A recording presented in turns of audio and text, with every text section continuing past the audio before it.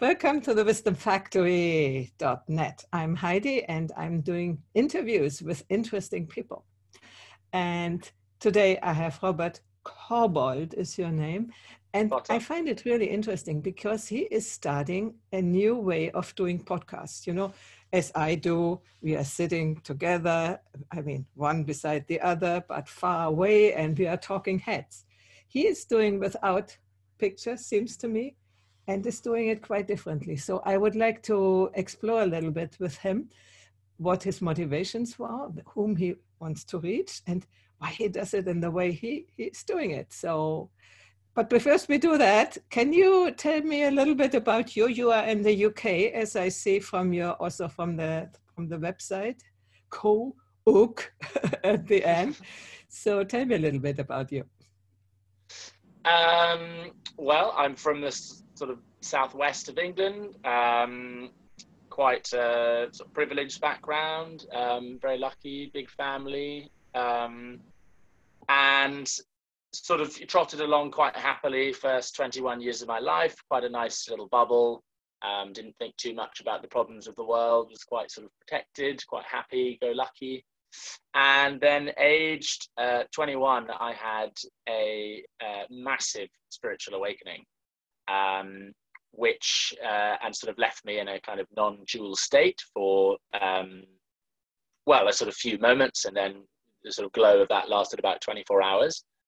And since then, I've been going on a process of intellectual inquiry and a process of spiritual inquiry to try and find out what that was that happened to me.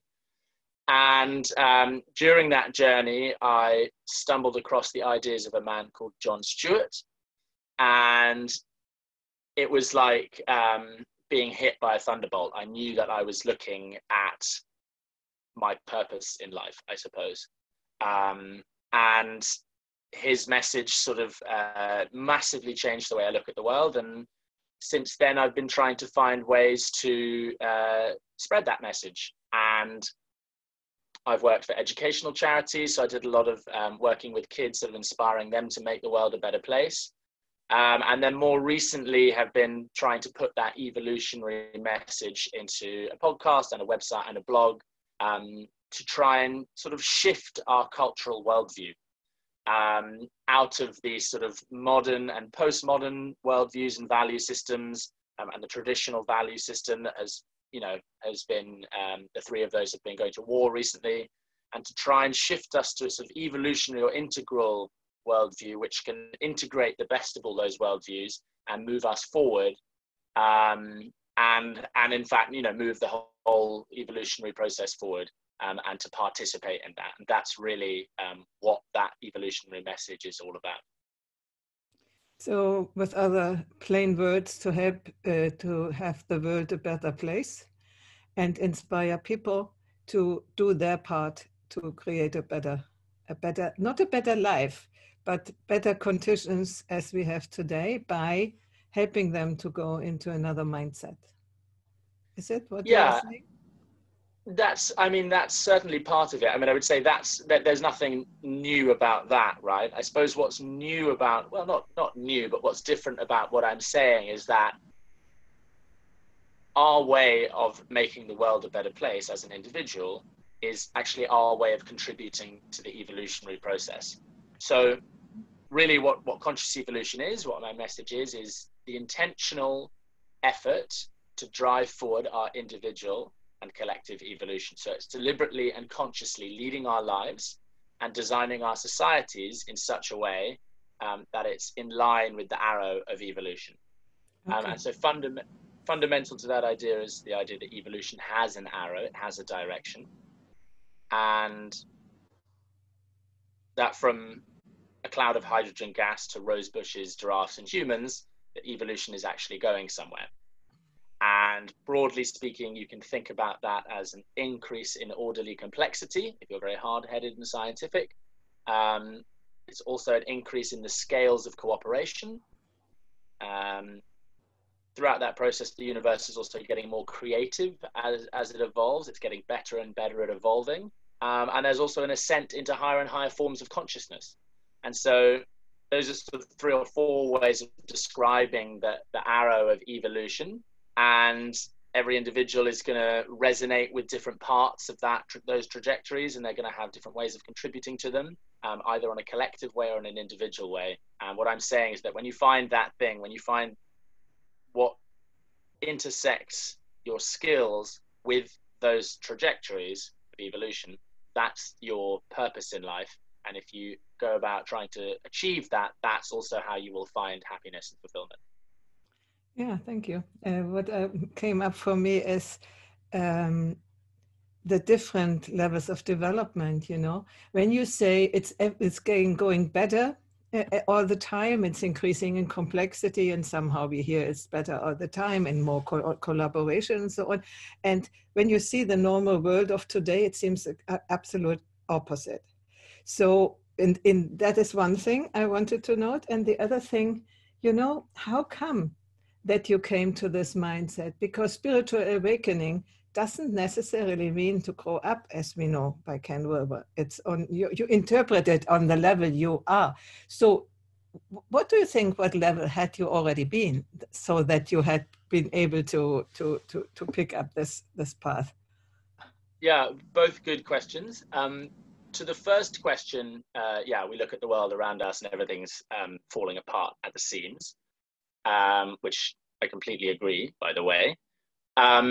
So it's really a question of the scale that you're looking at. So absolutely, we're going through a very difficult phase in human history, and everything is up for grabs. And we might be facing a catastrophic step down to a near extinction or an extinction event. So that's a possibility. So it's not that these trajectories or directions are guaranteed, and it's not that they're a steady state improvement either. So you have massive steps back, both in human history and also in our collective biological history. So we've had 5 mass extinction events, which obviously set this process back millions and millions of years. And yet, if you take a large enough step back and you look at the entire trajectory of the evolutionary process, you can see that even those steps back, they don't reset the process all the way back to the beginning. They just slow it down and halt it for a bit before those trajectories reassert themselves and continue on their upwards trajectory. So, and really, the choices that we make as a species individually and collectively now determine whether what we're going through now is a catastrophic step back, like a mass extinction event, or whether it's the birthing pains of the evolution of a higher order of complexity. We might be in the process of giving birth to a more complex, more cooperative, more conscious, more creative, unified global society. And that is really what's at stake here, is that we're talking about creating, at least from where we're standing now, a kind of utopia or a catastrophic mass extinction event. So there's a lot to play for. Before you answer the other question, it comes to my mind, what we need now is really the feminine approach. We talked shortly about feminine and masculine approach, because the innate in the feminine approach is cooperation, is trying to balance, trying to create harmony. And we have gone so far with the masculine approach to go for something no matter what, and not listen to the signals, which the feminine way is always looking for readjusting. No, the masculine way is going like this, and it was good. It has brought us, for instance, to the fact that we can talk together. That's it's not to undervalue, but now we need the other, and very badly the other part, and to connect it with the intelligence of the mind and the intelligence of the heart, which is also, let's say, more the feminine approach. That doesn't mean that the men don't have hearts, but it seems that they are so wedded to their goals and to win, so that they forget all the other rest. While winning for genuine feminine is not really the topic. The topic is create, co-create, and push ahead life, favor life, and so that's really what I'm hearing you say with other words. You know? Yeah, and there's no doubt that the sort of current way that we're doing capitalism and geopolitics is built on a foundation of competition, and that we certainly need to redress that balance, and we need to have a healthy integration of competition and cooperation. But the only thing I would add to that is that there's a lot of, I agree with you that we do need to, embody and embrace the feminine a lot more as a civilization, as a species. But there's a lot of man bashing going a lot around. And I think that there is also such a thing as a healthy masculine impulse, and that we're going to need that too. But I agree, currently, when you look at global capitalism and certainly geopolitics, it's filled with a lot of hyper aggressive, competitive, and possibly even psychopathic men who are steering us off a cliff. So it's but I don't want to be replaced by psychopathic women. Not at all.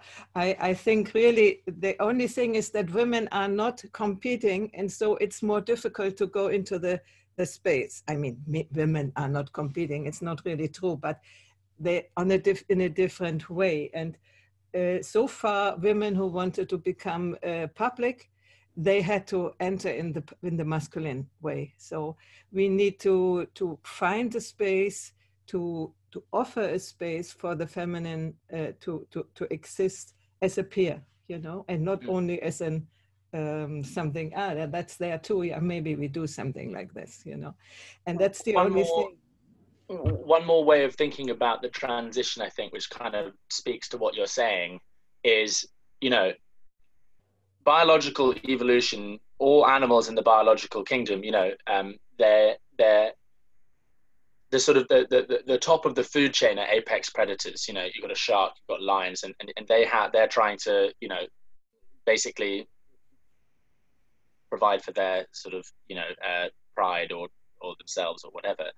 And that's where humans have come from. We're historically apex predators, but we now have the technological capability to destroy whole ecosystems, reinvent new species, and the asymmetric technological power we have is so great that we can't model ourselves as an apex predator anymore, because if we do so, we're going to start to actually undermine the healthy complexity of the biosphere on which human culture and consciousness depends.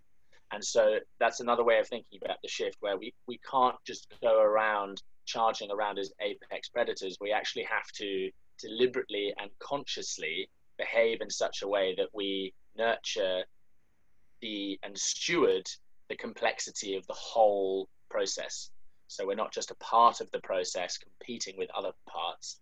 We're actually thinking about, feeling about, identifying with the whole evolutionary process, and we're stewarding the complexity of the whole thing.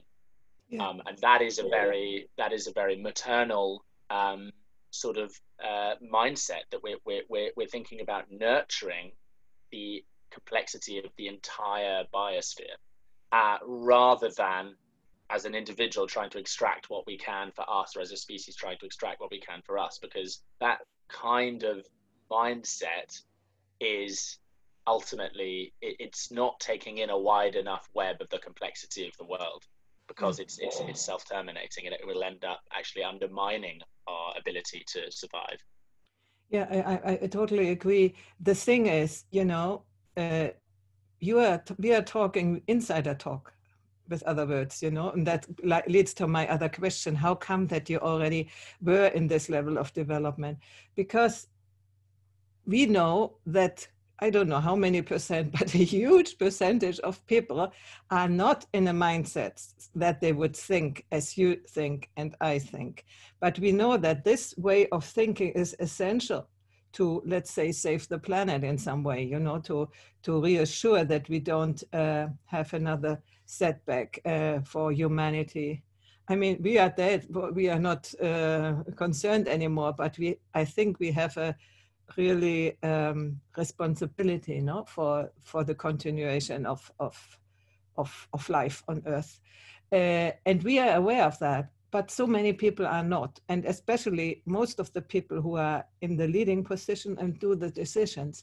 So my question, apart from how come that you had already embraced this mindset, what is your idea to to have other people become aware of the immediate necessity of action, but which is smart action, which doesn't increase the problem, by thinking to do good, but do exactly the wrong thing. And yeah, I think it's enough questions. You have now some time to answer. So when I had my spiritual awakening, I certainly wasn't thinking in this way. And I think the reason why I found myself exploring these ideas or embracing these ideas is because I never settled. I never felt like I had all the answers, and I still don't. And I think what you were referring to before is you can have a full spiritual awakening, but be at a traditional level of development. And then you will interpret that spiritual experience through the lens of your traditional cultural worldview. So you might come to the conclusion, if you're a Muslim, let's say, and you have traditional conservative values, but you have a genuine spiritual awakening experience, you'll interpret that experience through that lens, and you'll come to the conclusion that, you have to be a Muslim in order to have this experience.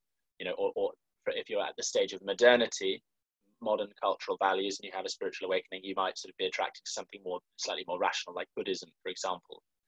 And I suppose, I don't know what sort of cultural worldview I was at when I had that experience, probably somewhere between modernity and post-modernity, but I never settled. So I never assumed that, in fact, more than ever, it was obvious to me that I knew very little because of that experience that I'd had. What became obvious to me in that moment is that I'd been completely deluded about the nature of reality my whole life. And what's more, nobody had told me that this was possible, to have a spiritual awakening like this. So I was immediately aware that there were all sorts of massive secrets out there that nobody was telling me about or nobody knew about. So I never stopped inquiring and learning. And I think that's the most important thing. Is we're told, that, or sort of implicitly our culture tells us that you go to school and you learn, and then you go to university and maybe you learn a bit more. But essentially you kind of get to adulthood about 21, and then you sort of stop maturing, stop learning. And I don't know, I never bought that. And so not only do I have a long way to go in terms of spiritual growth, but I have a long way to go in terms of the complexity that I can model in my brain, the amount of information that I can integrate about the world. And at the same time, my cultural worldview needs to evolve as well. So there's all these lines of development. And as long as you don't ever think that you've arrived or you've finished, or that that's the answer, that you need to stop inquiring, then I think you'll be okay. And in my case, at least, that manifested in a total discomfort. So I'd had this spiritual awakening for years afterwards. I felt uncomfortable. I didn't feel complete and whole like I did for those 24 hours.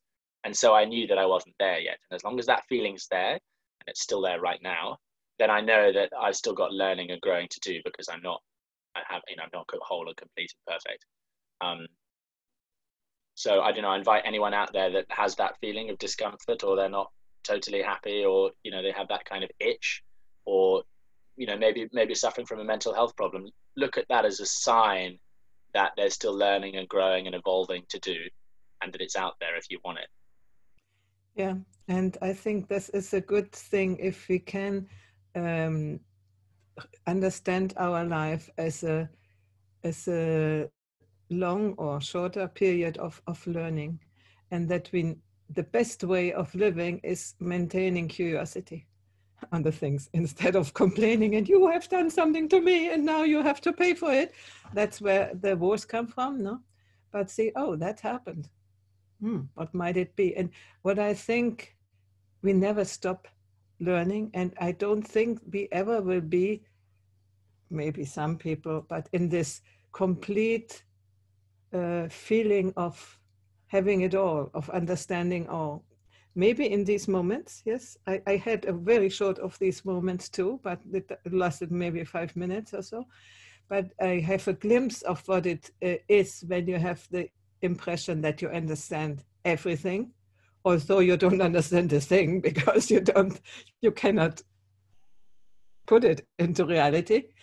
But these may be the only moments where you have the impression that you are right there and that you know everything. But I think in real normal life, we never know everything. And so we need to get ever more perspectives on things and not get stuck and fight for something which we think is the only truth. I think this is the problem of the world today, because somebody thinks that's right, the other thinks that's right, and it's absolute truth. And so we have to fight, because if this is what I think is right, and you say it's not true, then you are my enemy, because you are completely either mad or I have to fight you back, because otherwise I lose my self-understanding, my self-image. No, that's what's happening today, and I find it so sad, because it doesn't need to be like this.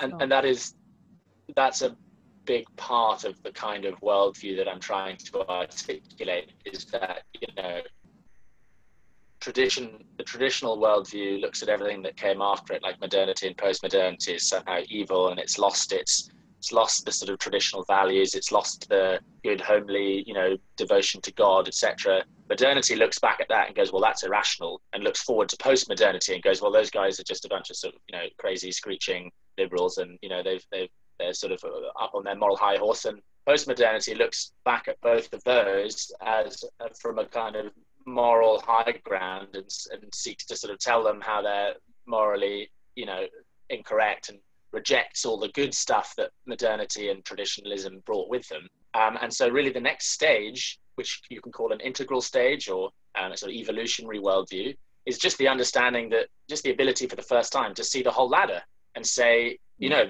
actually none of these are final resting points, and actually there's part of the developmental process, and actually there's really important values in each of them that evolved for a reason. Don't forget, they evolved in a certain historical context to solve a set of problems, and that you can't do away with any of them any more than you can cut out the rungs from a ladder.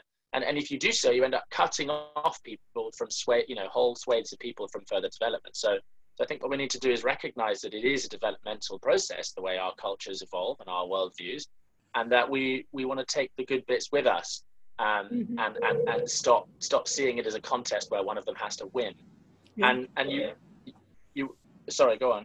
Yeah, I wanted to say, when the traditionalists say that the orange, you know, they have lost the main thing of life, and the orange say that the greens are crazy. The thing is, they are also right.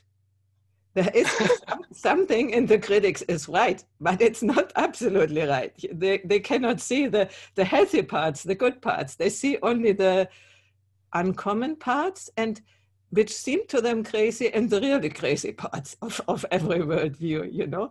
And so the critics, we have to be very attentive with the criticism, because I think if somebody tells you a feedback, there is something in it, because they see something in you. I mean, I now talk personally, but the same is in the culture. They see something which is disturbing, and that might be right.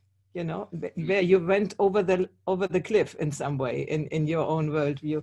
So we shouldn't just dismiss all these things as, you know, they're only criticized. And no, they have also something to say. And that's often what is not seen. No? We only say, yeah, that's not true, that the orange people have lost their religion. They have a different religion. That's the thing.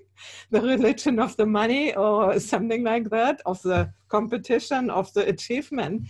It is expressing different, the religion and the values, but they have values. Also, they don't know. I mean, often we don't know which values we defend, no? And I think, yeah, I mean, I completely agree, everything you say. And I think, to go back to your other question is, okay, so how do we sort of sort of market, I suppose, that what we're trying to articulate? How do we sort of spread that to the widest possible people? Because as you say, a lot of people don't have the cognitive complexity to really model between systems like that, you know, where they're used to having a system of thought and a value system, and to actually take a step back and see that as part of a chain of evolving worldviews and value systems requires a kind of cognitive complexity that a lot of people don't have. And indeed, it might be quite hard to develop as well. So I've done a lot of workshops in schools with kids, trying to get them to think about climate change from a complex adaptive point of view. So to get them from the kind of corporations are bad and governments are bad and point fingers, to a kind of, by playing a game theoretical climate change game that I designed, you get them to realize that actually, even if they were in charge of a big company or a big country, it's quite hard actually to coordinate the behavior and to get everyone to align so that we can tackle the problem, you know, unilaterally, as opposed to just, you know, one nation acting on their own. So, and that's difficult, you know, so you do that with teenagers, these games, and it's not, okay, they're teenagers, but it's not always easy for people to model that complexity in their head and to realize that actually everything is evolving in relation to everything else, and we're all in this developmental sequence. So I think the way that I went about trying to solve that, because I spent years talking about conscious evolution in pubs, you know, with my friends, to anyone who would listen, basically, and failing again and again and again to get this kind of evolutionary perspective through to people. And I think it was partly because of that. It was partly because people didn't have the cognitive complexity, and probably because I wasn't explaining it very well as well. And in the end, what I realized is that you have to connect it to something real that matters to them, that they value, that they already know that they need, because otherwise it's too abstract. And so in the end, that's why I went in through this route of examining what people find meaningful, because there's a lot of psychological studies saying in order to be happy, we need to do what we find meaningful. And so then I started to look at what do people find meaningful. And when you look at what people find meaningful, it is things like cooperation, creativity, and transcendence.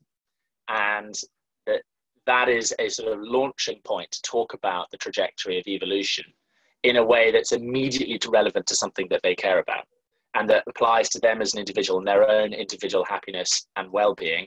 And what's more, it transcends those cultural divides that we talked about. Whether you're traditional or modern or postmodern, you still want to do something meaningful, right? And so if you're traditional, that might be serving God, that might be religion. Okay, that's part of transcendence then, you know? If you're a modernist, you might be about self-improvement, or you might be an entrepreneur. Okay, well, that's about creativity or transcending your limitations or getting better at something. Okay, that's very evolutionary. If you're postmodern, it might be all about, you know, the love and the cooperation and the, you know, looking after oppressed groups or the planet. And okay, that's cooperation. That's how we expand the circles of cooperation. So no matter what value system you're at, what worldview you're coming at this from, I think there's something in conscious evolution for all of you. And at the same time, conscious evolution transcends and integrates spiritual and scientific message. So I think it's a really good contender for the worldview, which can take us beyond the culture wars and actually integrate and unite humanity around, in an abstract sense, a common goal. Even if from the individual vantage point of someone at the traditional stage, they might not see it like that. But if we can articulate that in such a way, then actually we can get everyone moving in the same direction, even if they don't all agree with each other. Yeah, absolutely right. And for a long time, I'm together with my groups, I'm talking with, we are thinking, how can we actually do it? How can we learn the language of the other levels of development to bring the interest to them? Because as we talk, it's interesting for people who are our level, and not really to somebody in the traditional, or not even, maybe in Orange in the modern world, who maybe, but probably already green, we would be not feeling full enough for something like this, you know. So the question is, how do we do that? I want also to come to your podcast. I have listened a bit to it, and I find it very well done, very well done with the music and other voices talking. I don't know if these are original voices from the people you are quoting, and Most of it's them. very nice, like a radio play. You know, you hear the different thing. It's not just one person talking, and also as you are talking, it's very nice. But it's also there. It's for people like us who need maybe a confirmation of their own way of thinking or exploring a little bit more. But it wouldn't, I don't think it would really, I don't know. I ask you, would it appeal to somebody in the traditional and even maybe in an egocentric state of development to change or to develop? Just the Well, the question. jury's out. I mean, this is exactly why I made it. So we'll find out. I mean, I've certainly played it to people from the modern value system, and they certainly resonate with it. Certainly had a lot of feedback from people who would be from the postmodern value system. They certainly value it, and it makes sense to them. So yeah, I mean, I hope so is the answer. I think so. I think so, definitely, because certainly towards the end of the series, it gets quite explicitly religious almost. I'm saying that, you know, we need to evolve towards God in some sense. I mean, it's not the only way of looking at it, and I make that clear. You know, you can also be rational about conscious evolution, but if you're a spiritual religious person, then actually there's a message in there for you too. So I think it would resonate and appeal to traditional value system, particularly because, as they rightly point out, the modern world has stripped a lot of the meaning out of life, and it's stripped a lot of the important values that they hold dear. And I think conscious evolution brings a lot of that back. It says, no, we have a certain duty and responsibility right now in this pivotal moment in history. And it also talks a lot about doing what you find meaningful and being of service to others. And these are quite traditional values. But I don't know about anyone. the question is if they arrive at the last episode, you know, of the series. So it's really the question to how to, this is sort of marketing, you know, how to reach the people. And there's this question for you. Who do you think you want mainly reach? Where do you want to concentrate? Yeah, that might even explain then the tactics, how you are doing the podcasts, which are really, I recommend really, I liked it because it's not the normal stuff which you hear. It's really done well, and you have dedicated a lot of time into it, and it's very serious, very, very good. It's not just blah, blah, you know, like often podcasts are. Well, thank you very much. I think initially my thought was to appeal to the postmodern worldview, because that was most of my friends. And of course, they're the ones who, in theory, at least, are closest to this developmental worldview that we're trying to articulate, right? Particularly if they're beginning to question some of the dogmas of extreme postmodernism, you know, the sort of moral relativism, the sort of you know, sometimes quite judgmental sort of moral priesthood that postmodernism can become. So I think if you're beginning to be a little bit dissatisfied with that, or you can see some of the internal contradictions, then it's going to really appeal to you. And that's, I suppose, where a lot of my friends are at. They're sort of around about that point anyway. So I suppose I was trying to persuade them. But the more, like I say, the more I made it, the more I became aware that actually what I'm really talking about transcends all of those, you know, cultural worldviews and speaks to the good in all of them. So, but like I say, it remains to be seen how effective I've been at bringing the traditional guys with me. But I'm optimistic. Yeah, you merit to have these people, everyone, to. It's really a series. Now they are popping up everywhere. No, these more deep conversations, and yes, they are conversations. Yours is different. They are not conversations. They are you speaking and then bringing, instead of writing out the stuff, you are bringing the voices of the people you are quoting, and that makes it so attractive. So I do think that you can stand out with that way. I haven't heard it yet in this way before, you know. So I really wish you very good luck. And I say to my people who knows enough in English, I also the podcast in German, and some of the Germans especially those who were grown up in East Germany, they don't know English. So, or German people who know English, go and listen to it, because, yeah, and you will find a nice, how can I say, it's a sort of a summary of the many things which are flying around and even in our own heads, and you bring them together in a coherent coherent way, and that's what I really appreciate. Yeah, Thank you very much. I'm wondering if, I think we could stop here at that point, but I would like you to, if you have something which you want to say, for instance, very important, what your website is, where the podcast can be found, but also from point of view of the content, is there something else you want to share? Yeah, I think, well, so yeah, first of all, you can find all of that at consciousevolution.co.uk, consciousevolution.co.uk/podcast. And in terms of anything else I'd like to say, I think, yeah, so we've touched a lot on the sort of individual or sort of subjective changes that need to take place in an evolutionary term. So that's both enhancing our cognitive complexity so we can actually be responsible actors in this complex world, spiritual development we've touched on a bit, and also, developing our worldviews, developing our cultural value system so that we can see it as a developmental process.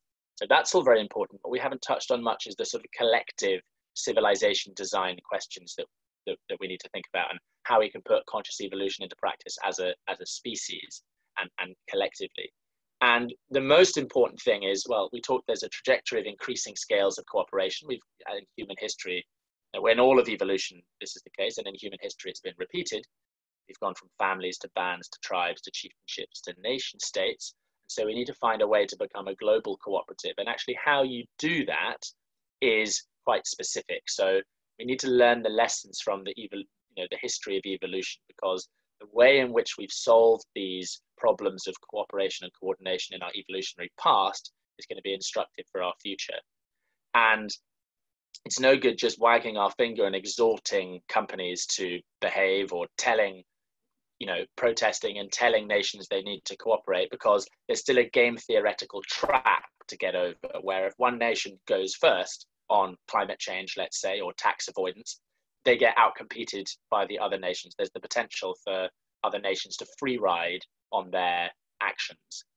And so if no individual nation is incentivized to cooperate to the global level, then they can't profit from doing so either. And so they'll lose out. So even if it's the morally right thing to do, it's a behavior that can't catch on, can't spread, and can't be coordinated. So there is an organization which transcends or overcomes this game theoretical trap, and that is simpol.org. You can sign up as you're giving me the thumbs up, you can sign up anywhere in the world, and it will send your local representative, your local MP, an email saying that you will give strong voting preference at all future national elections to any candidate in your constituency who also signs up. And so immediately the MP is incentivized to sign up, not being told to, because it's the morally right thing to do. They're actually incentivized to sign up because they don't want to lose your vote. And in this way, you can scale all the way up to the global level. And what's more, once we're at that level, let's say they have a global agreement to tackle climate change, or like in the Paris Climate Accord. If they don't enact those changes, then they lose your vote at the next election. Rather than what we've got now, where Trump pulls out of the Paris Climate Accord, what happens? Nothing. There's no punishment of future elections. So there's no incentive for the politicians to toe the line, essentially. And so this uses MPs' fear of losing their national elections to incentivize them to cooperate at the global level. So it's very clever and it works. And you can sign up now at simpol.org. There's lots of other stuff we can talk about with regards to civilizational design, but I think let's stop there. Yeah, that's when you started to talk about that, I was writing down John Brunsell, Nick Duffer, Simpol, and I wanted to tell who is listening to this, watching this. We did with my late husband. We did an interview more than 2 years ago with both of them, and also before with John Brunsell alone about Simpol, and it's really a very, very, very good attempt also to give back the power of vote to people. you know, because at the moment, who should you vote? If I was American, oh gosh, who should you vote at the moment? There is no attractiveness in neither part, you know, and then you think you're a good citizen, you should vote. And then you named climate change. I don't know if you are aware of this book. It's very new. It is by Borne Lomborg from the Copenhagen Consensus Institute, and it's called False Alarm: How Climate Change Panic Costs Us Trillions, Hurts the Poor, and Fails to Fix the Planet. That is very, let's say, orange, but it does all the calculations, what the measurements costs and what the benefits is. And I think we should learn that. For instance, you named Paris treaty. He is saying how much it would cost, and he says the only country that has approximately calculated the costs of what they have promised to do is New Zealand, and that would ruin the total economy. So they are figuring out what to do best, you know, not the 100% what we think we need to do, but you know, and there are 5 points to concentrate on. And who is interested in the climate change topic, read this book. You know, it's not saying there is no climate change, it's no denial, but it's about how best tackle this problem, and not just from now moment to the other, continued with 30 years of useless, counterproductive ways of thinking. So it's, I say it also to you because I'm fascinated by this book. It's certainly it's leaving out some things, but he is here only concentrating on climate change and not on the other problems, no? So yeah, but yeah, it just came to my mind because I'm excited about this, that there is now facts out, and he's also correcting the interpretation of the climate panel results. That he is saying what people think in the public media, that they are saying it's not true. You need to read it well, you know, and interpret it without ideology to know what they are really saying, because what is in public opinion, what I hear all the time, that, you know, nah, I don't want to get into that. It's just really good to set yourself in a mindset which is based on reality and not based on ideology and wishful thinking. Let's say in this way. Yeah, I mean, it's always good also to challenge your, you know, the way that you've been looking at things or the information that you've been getting, and to see, you know, another perspective. The one thing I'll say on that is, first of all, is he saying that climate change is worse than the IPCC is saying, or better? It's less. No, it's nothing. He says that the IPCC findings are misinterpreted by the public. Okay. It doesn't, what is publicly said is not what they say, you know. It's wrongly interpreted. That's what he says. Not that's worse or something, nothing about no value judgments there. It's only, you know, rational judgment, rational, with no emotional things, you know, no bad and worse. But his intention is that the cure shouldn't be more disastrous than the illness. So, you know, he figures out what would be the best steps to do to reach what we want to reach, you know, a clean a clean planet, a habitable planet, but without that the costs for that are creating so many new problems that we can't tackle those then, you know, and that's never seen in these connections, you know. We think for some, you know, miraculous reason, there will be enough money all the time to pay for all that, you know.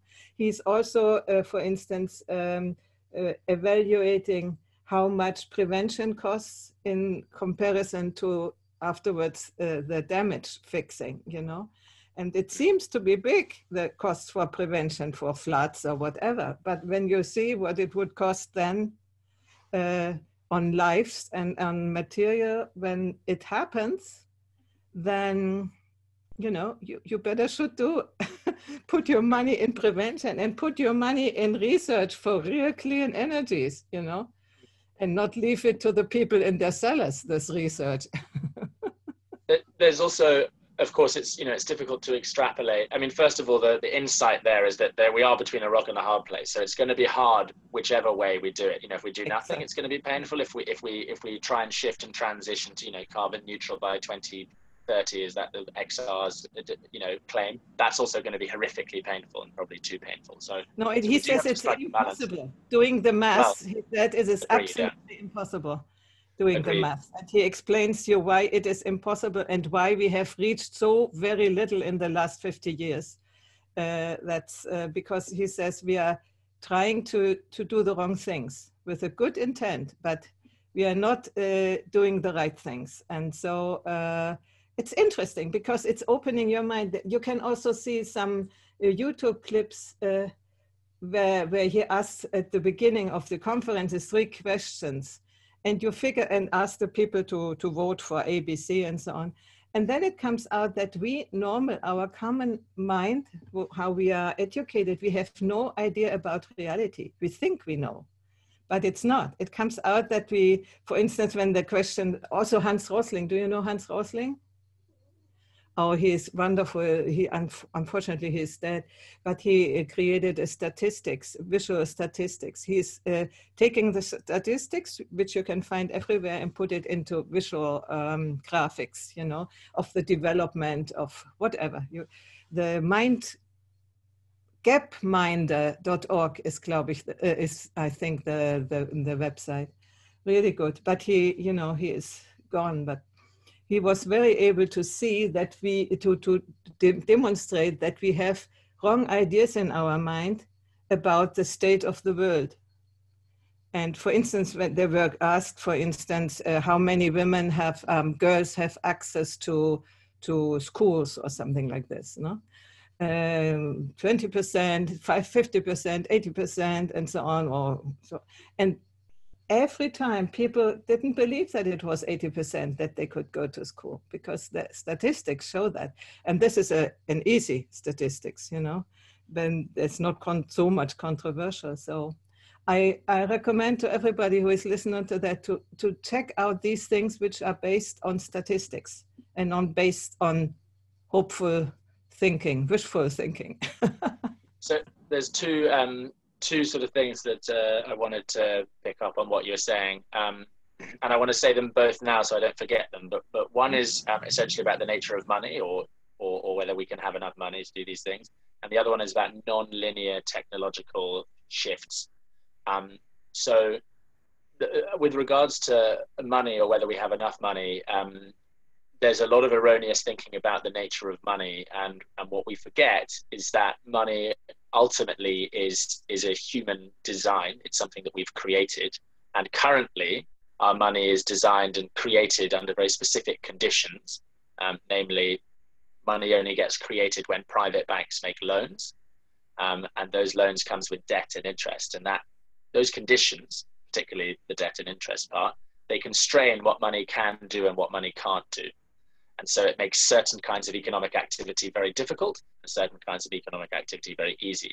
So the example I always give is think of a rainforest. If I go along and I want to borrow $1 million in order to buy the rainforest and preserve it, and the banker says to me, well, how will you pay the interest? So I don't get the loan. But man number 2 comes along and says, I want to buy the rainforest and I'm going to also borrow a bit more and I'm going to hire loggers and diggers to log the rainforest and I'll give you 3% a year. So man number 2 gets the loan. So that condition that all money comes with debt and interest, that's immediately shifted what's economically possible. And so when we say, there's not enough money for this and not enough money for that, I always encourage people to realize that actually money should be a function of the state and that we can create money if we want to under any conditions. And we have to be careful about hyperinflation, etc. But ultimately, what's possible is radically different when we redesign the nature of money. So I've actually got a big jumper on from an organization called Positive Money. It says, change money, change the world. Yeah, So I that's what totally money agree. Totally agree that's with that. Yeah. But with the one. present situation, I send money, for instance, to private people in South Africa because they cannot even pay anymore the health costs for a handicapped child, you know, and things like that. In the present situation, to make lives better, we need to calculate where we put our money in, you know. I hope that it will be a shift somewhere. I think first, I really hope in technology, that the technology will really shift into something great, breakthrough, really something better. And not that I'm completely against solar panels and wind power. I have solar panels on my roof and I'm personally completely disappointed, but also I don't think that's, after 8 years they were broken. That's not a shift for a whole century and even longer. That's not to rely on it.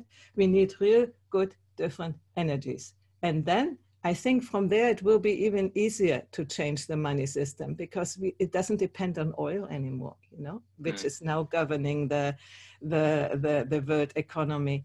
And I would say that first energy comes and then the system change. But in the meanwhile, the people need to eat, you know, and so. And actually, you know, actually you need a certain amount of global cooperation and coordination in order to solve the monetary system problem as well, because it's not in the interest of one nation to go first, particularly with regards to a debt jubilee.